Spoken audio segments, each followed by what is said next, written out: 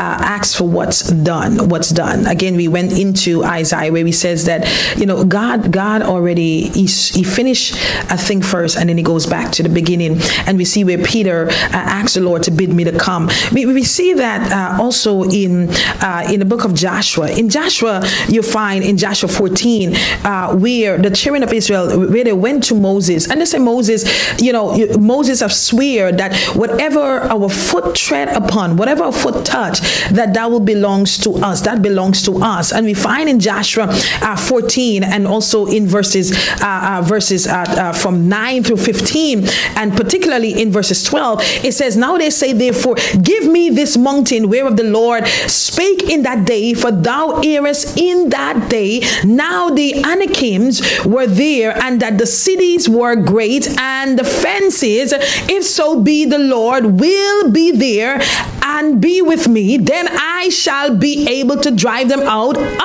as the Lord had said.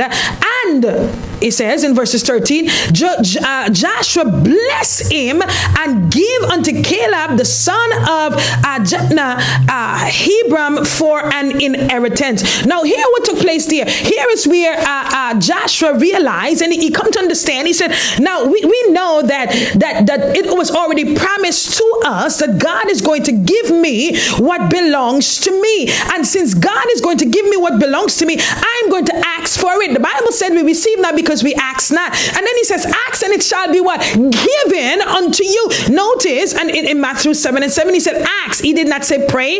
Again, there are times when we have to travail and believe God, when there's stubborn or ignorant spirit that is there, things are not broken. That's when you have to say, you know what, God, I am asking and believing you to release what I need. So here Joshua blessed Caleb, because Caleb was one of the spies that was sent in to spy the land. And now Caleb went to Joshua and said, give me the mountain, give me the blessing that belongs to me. And Joshua realized that Caleb was right. So, but what happened? He asked for what he need. And tonight you have to ask. You must ask. If you don't ask, you will not receive it. If you don't believe it, you will not receive it. If you don't go before and say, I need what I need, you will not obtain it. Whatever you need in this season, God wants to give it to you. Now we find in John 15:7, as the Lord said, if you abide in me and my word abide in you, the Lord was declaring based on a statement that God has given unto Abraham, Isaac, and Jacob, because the Lord has already said that the blessing that Abraham has, it belongs to us, for us, according to Galatians 3:29. It says, and if ye be Christ, then ye are Abraham's what? Seed and heirs according to the promise. You remember in Genesis 11, and when the Lord said to Abraham, I want you to come out from the kindred, the land of the Ur of the Chaldeans, and I want you to go, and I will bless you, in chapters 12 of Genesis. And he said, I will bless thee, and I will bless them that bless thee, curse them that curse thee. And he said, I will multiply thy seed. So here God had made a promise unto Abraham, and the promise that God had made unto Abraham, that's the same promise that God wants to give to us. Because if Galatians 3:29 says that we are the seed of Abraham and now heirs according to the promise, it means that the promise has already been released unto us. And since the promise has been released unto us, it means that we are supposed to obtain what has already been done. We are supposed to see manifestation. We are supposed to see it in reality. We are supposed to see it come to pass. And in this season, God wants you to obtain exactly what you need. Here with the Passion Translation says in Galatians 3:29, and since you have been united to Jesus, the Messiah, you are now Abraham's child and inherit all the promises of the kingdom realm.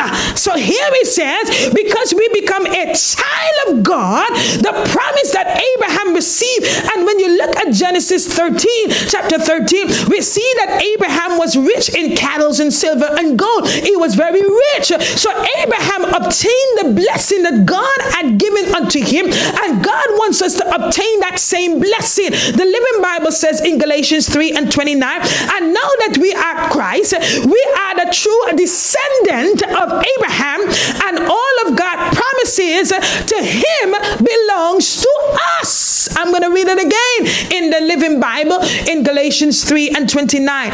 And now that we are Christ, we are the true descendants of Abraham. And all of God's promises to him belongs to us. So if something belongs to us, it means that I'm supposed to have it. What is it that you need from God?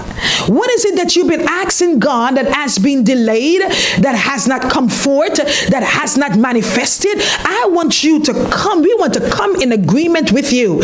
And we want to tap into God. We want to tap into the heavens of heavens and ask God to release it to you today. He said, if you ask, you shall receive it. It shall be done, which means it shall come to manifestation. And we want manifestation to take place now in your life. We want God to do it now in your life. You've been waiting too long. You have been travailing too long. You have been anticipating too long. You've been saying, God, when it's going to happen? I want to receive the blessing. I want to receive the promise that God has for me. I want to receive everything that God has locked up. I want it to be released now because I want what I need in this moment. You know, we have a few praise report. We have someone from Patricia from New Jersey, and Patricia wasn't expecting any income tax money, and should owe IRS money, and somehow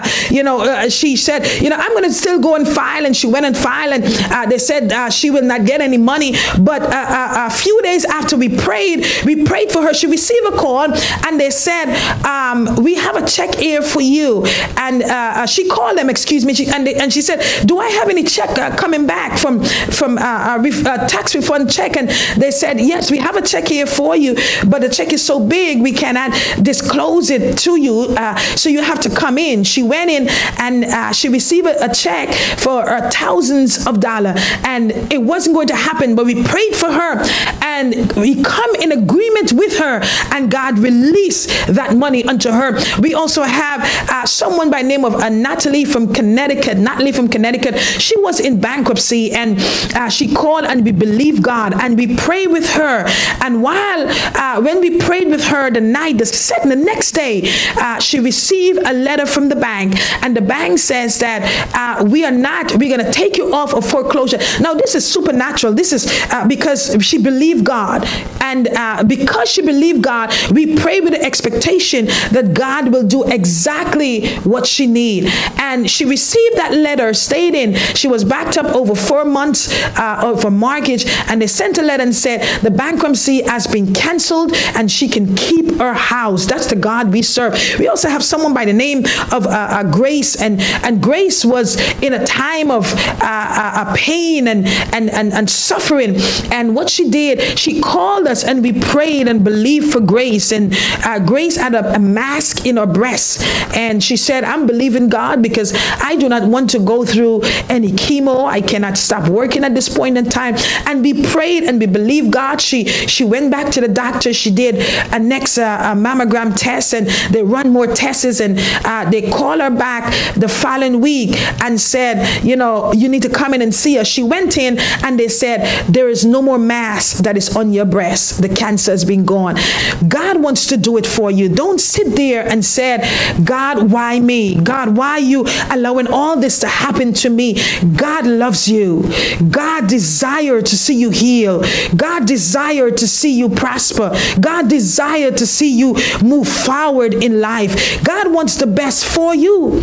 God wants you to have the best. He said, above all, that thou may prosper and be in health as thy soul prospereth. He says in John 10:10 that the thief come to steal, to kill, and to destroy, but I have come that you might have life and have it more abundantly. God wants you to have abundant life. It's already done. When he was on the cross, he said, it is finished. Whatever you need today, it is done.